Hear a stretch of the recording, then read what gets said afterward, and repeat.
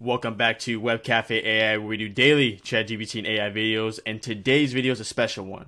What I plan on doing essentially is taking a product image, dragging it into a Google Drive folder, and then that will set up the process to automatically create the product's title, description, and so on for Shopify. To start off, I went ahead and just generated a DALL-E image for a pair of sunglasses. If you're not familiar with prompt-based, we sell prompts here, so you could possibly pick up this same prompt I created this with, which is this right here. You can check out our other prompts as well in the description below. But for now, as we know with file naming, you can name a file as long as you want. So for this context, I described what I was selling: purple and gold brim sunglasses, modern, sleek, and high quality. This will come into play as we build out our Zap today. All right, let's go ahead and begin. So we're going to create a new Zap. If you're not familiar with Zapier and AI, make sure to check out that video right there where we show how to implement the two. It is not French. We are in English. And to start off, let's go ahead and name our prompt here. We're going to call it, or our Zap, Shopify Product Auto. And we're just going to do the trigger of Google Drive. And then we're going to do the event of new file and folder. Continue. We're going to choose our courses account. All right, we're going to go ahead and choose my Google Drive. And then the folder is going to be specifically our YouTube Zaps.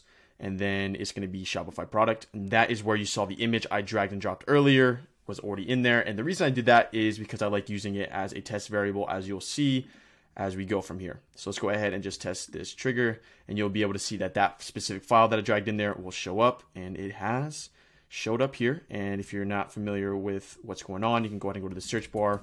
I can type in glasses, and as you see, that is the title of the image. From here, let's go ahead and do some AI blocks. So we're going to go ahead and fine tune this to ChatGPT, as that is what we're dealing with here. We're going to say conversation. I'm going to go continue, keep going. And we're going to go ahead and say, based off this product description, semicolon, parentheses, we're going to go to the title of the product or the title of the image. We're going to say generate a product listing title, have it optimized for SEO and brand awareness. So why am I saying brand awareness here? Because we can add another parameter here or a context block that basically says context. The business name is Sunbathing Co. Whatever it is. And then from here, we're going to go ahead and up some models. So the first model I want to up here is going to be to GPT-4. If you're not familiar why I'm doing GPT-4 instead of GPT 3.5, make sure to check out that video over there as we go over the main difference and why you want to choose GPT-4. But just for a brief summary, essentially, GPT-4 is more for comprehensive and content-oriented use cases.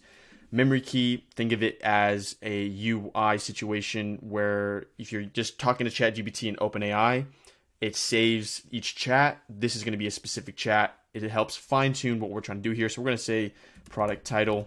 It can be a random characters. We're going to do continue here, and we're going to test this action. Okay, so as you see here, we got our title, and sometimes ChatGPT will do this thing where generate and put the output in quotes. That is no problem. We're going to go ahead and use a formatter block here in order to remove that, as you probably don't want to have that in your end product when you're trying to do this automatic. So we're going to go ahead and choose text because we're converting text. I'm going to do replace is a function. And then we're going to go ahead and put the input as the conversation that we just had, bring response message wizard, and then find the quotation marks. We're going to say replace it with nothing. And then as you see here, the output will just be the simple title of what we're dealing with here. Obviously, if you don't want your branding name in the title, we would remove that context and so on. But for now, this is sufficient of what I'm looking for when it comes to the title for the product for our Shopify website. From here, what we can do is go ahead and create another ChatGPT block, as this will be the formatting for the product description. So we're going to do conversation. We're going to continue here, keep going. And then we're going to do based off this product title. We do semicolon, parentheses. And the reason I do parentheses in these contexts is because it allows for the data to be basically not overlap with whatever I'm requesting. So you want to make sure this is good formatting when dealing with ChatGPT and Zapier. And based off this product title, generate a product description. Now you can give more context here of what should be in the product description. Maybe there's stuff that you know, such as 3 to 4 to 5 day shipping, made with XYZ material. Give that in a context block. But for now, I don't want to have any context. So we're going to say generate a product description, and then I'm going to add parameters here. I'm going to say generate, use one, would say brief, use sentences and bullet list formatting. From there, we're going to up our model to GPT-4. And essentially, you could, in theory, use 3.5, but it would just require a lot longer prompts, a lot more prompt structuring, and so on. We're going to have a memory key of product descript.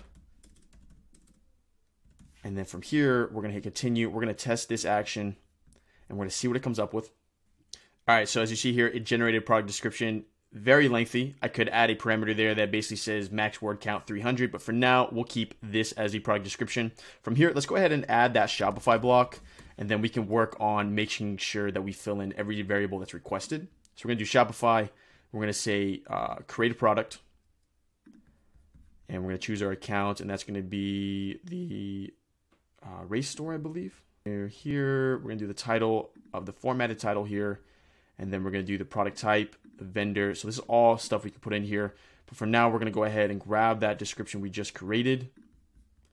And then for the product type, we can just put this as a fixed variable, which would be glasses. For the vendor, we can put our pseudo company name, which was Sunbathing & Co.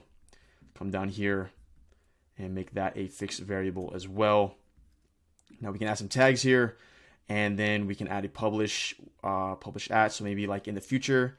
But for now, we're just going to go with the default, which would basically be like right away. We can add a price, so maybe we do $9.99. Whether the inventory should continue selling when it's out or not, we're going to say continue. Then we have an image URL, more images, more product listing images, and then we got SKUs we can add, published, we're going to say true, and then point of sale, we'll say false. For the image, we're going to go ahead and go with the file. Just going to find that. So I'm going to try between two different files here, because sometimes Zapier likes either their web content file, or it looks like they renamed file to Q. So we're going to go ahead and do that. And we're going to continue here, and we're just going to test this action real quick and see if it works so far.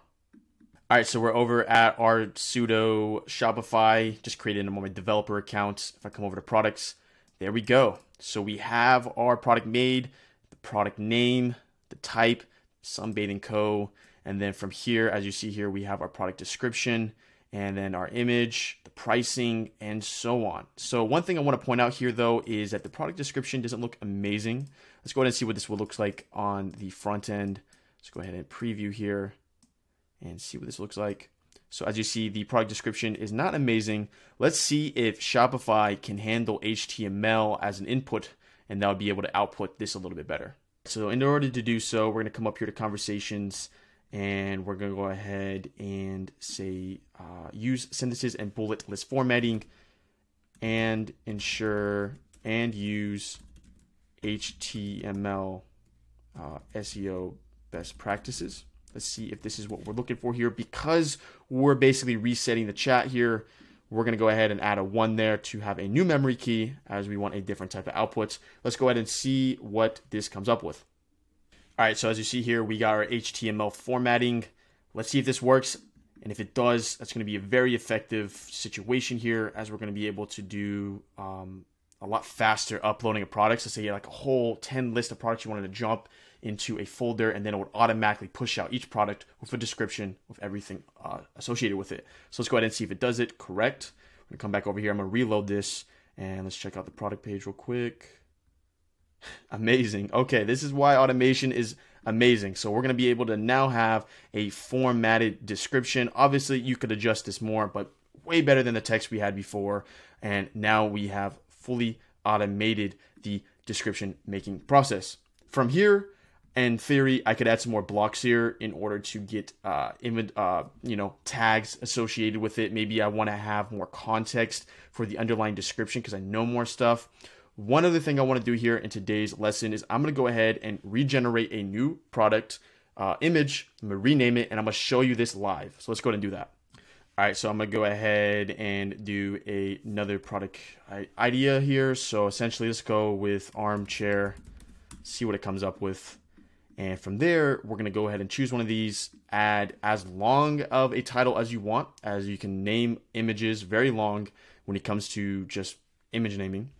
From here, I'm going to go ahead and grab this image right here. I'm going to download this image, and then let's go ahead and rename it to the length that we choose to, and then go through the whole process. All right, so our Zap is live. Let's drag that image in there and let's see what happens. All right, perfect. So as you see here, I renamed it to Purple Armchair, modern, sleek, made in Germany, comfortable. Obviously, it's just a AI image.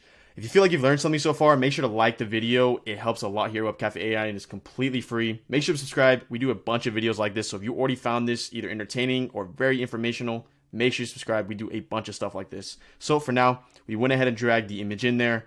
If you're not familiar with Zapier, what we can do is we can go to history and let's see if the model is running. Perfect. So it's running, and we're going to be able to watch this step by step if you chose to do so. But as you see, success, and it goes from there. And you can basically see it's playing out. You can also see how much token usage was used. If you're not familiar with that, make sure to check out our other videos on that. That basically is associated the cost to run said flow. As you see, we're going to keep playing here. Let's go ahead and check out our Shopify here. Let's go to our products and let's see when it shows up. All right, perfect. So as you see here, since we prefaced it with our company name, Purple Armchair, modern and sleek, made in Germany for ultimate comfort and style. Let's jump in here real quick. Let's go ahead and preview it. And then from here, as you see, we got our description that was generated how we had it generated before because of the memory key. Really, really cool stuff. As always, you can find this Zap in the description below, completely free. Go ahead and click it, add it to your own Zapier profile. I do plan on releasing a course that's going to be starting a business from scratch to all the way to the end, and we're going to be using Shopify as its platform. So make sure to stay tuned for when I release that course, as we're going to be able to do a lot more stuff when it comes to Shopify and AI automation. Without further ado, make sure to check out that playlist right there where we go over a bunch of other use cases for Zapier and ChatGPT, and I'll see you in the next video.